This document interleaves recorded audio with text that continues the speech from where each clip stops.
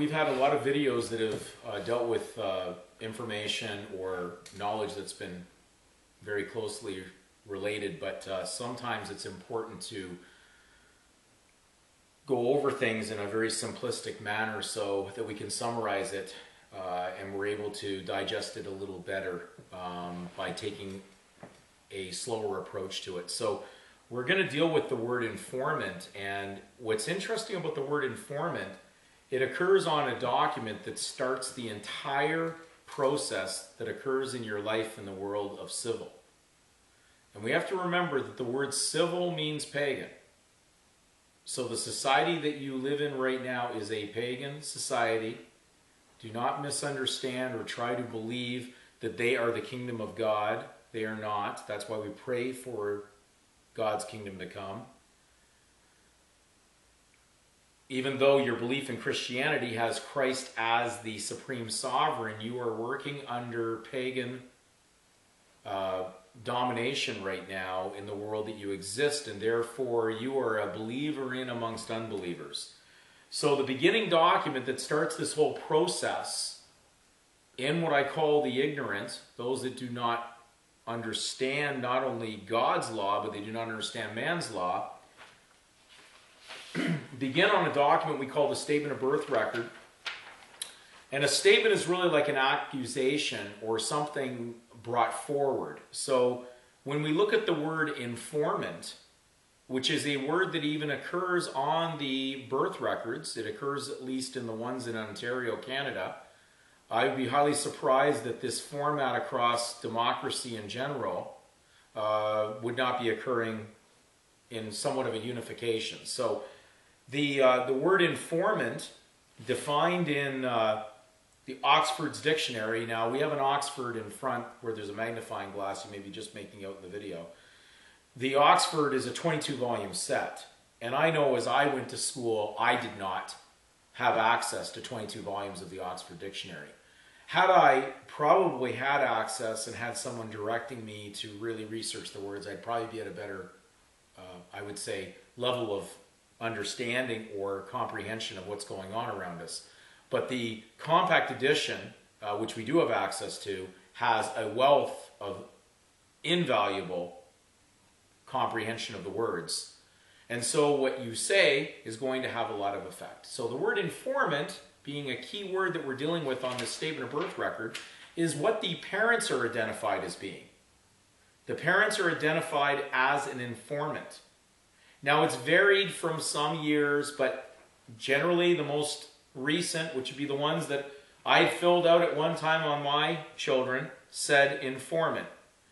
Mother, father, and of course another informant was even, there was an available line in case there was 3 people willing to sign to certify the accusation against the child. Now, most people would not believe that could be, because they haven't done any research. They're walking blindly, they're walking ignorantly, and ignorance is no excuse in the eyes of God's law, and it's no excuse in the eyes of man's law, because both will require a penalty if we don't wake up.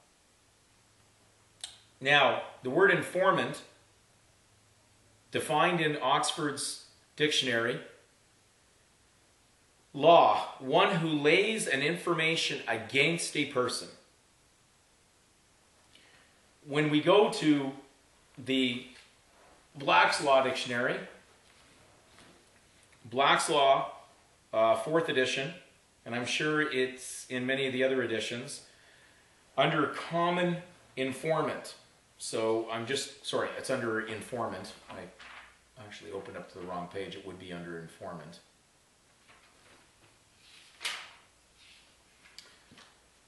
It's actually under informer. An informer is a person who informs or prefers an accusation against another, whom he suspects of the violation of some penal statute.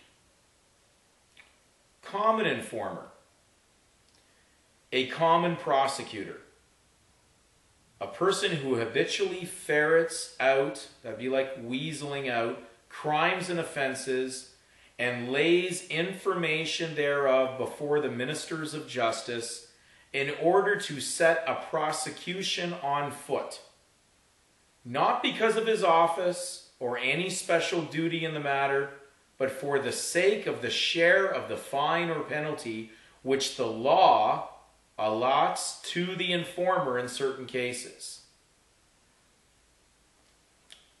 Interestingly, they're telling you that the real main reason why the informer is there, or the prosecutor, to prosecute you in a court of law, is because of the money he gets paid. He gets to share in the bounty on the money for you being arrested, arraigned, processed, and a fee or a charge laid upon you.